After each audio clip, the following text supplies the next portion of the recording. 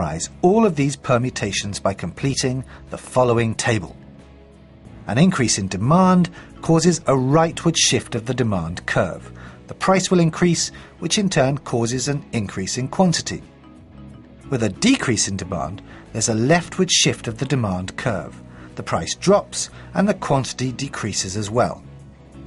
But with an increase in supply, there's a rightward shift of the supply curve. The price drops, but the quantity rises. And for a decrease in supply, the supply curve shifts to the left. The price rises and the quantity falls. Looking at the information in the table, we can say that if both the price and quantity fall, it must have been caused by a decrease in demand. The market has shrunk. And if the price increases while the quantity decreases, this has to be due to a decrease in supply. We now have a very useful tool to explain and predict the impact on prices and quantity. Take the time to get familiar with this table and the curves behind it.